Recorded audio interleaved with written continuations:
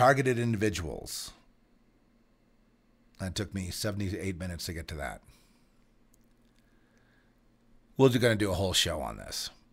Targeted individuals, as I've said before, and I'll say it again, were targeted before they were born, period. And I can't explain the mechanism by which that happens. The physical manifestation that backs that up of people following, or the people surveilling, or people doing things, it means all targeted individuals are special in the sense that they're beloved of God if they repent. The world, once you're targeted, I can say this with absolute authority. Once you're targeted, there is no going back.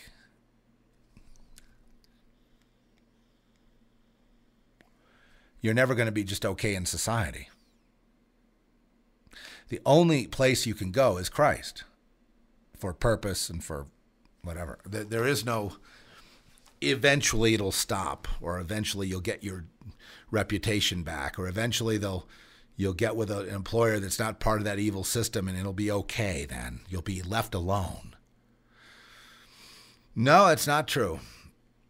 And, some people have implants and things, and those implants are, even more hardcore. That means you're tied into the military-industrial complex, and that either through birth or through bloodline, or there's an experimentation going on regarding you.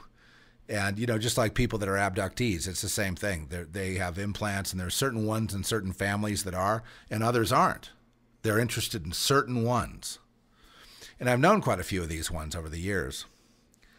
And it's all going back to the military-industrial complex, really. Targeted, satellites, space, theater, satanic ritual, implants, occult, control, experimentation, DNA, transgenics,